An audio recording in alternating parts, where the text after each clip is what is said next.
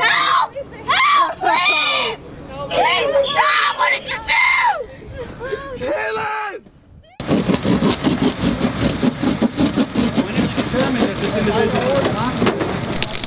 You will be arrested.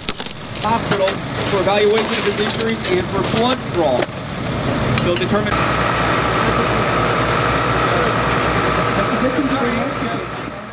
We just did a DUI reenactment where 4 juniors and 4 seniors took part as in what it would actually be like to be in a drunk driving accident.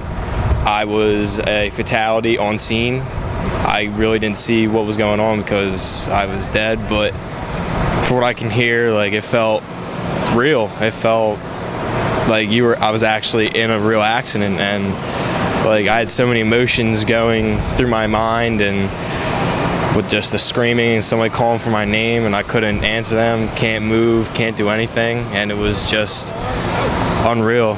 I'd never thought, like, it was so tragic and so sad because I can't see it in other people's eyes, but from what they saw, I'm pretty sure they really felt it too. And I hope it sends a message to all the students in our school: don't drink and drive.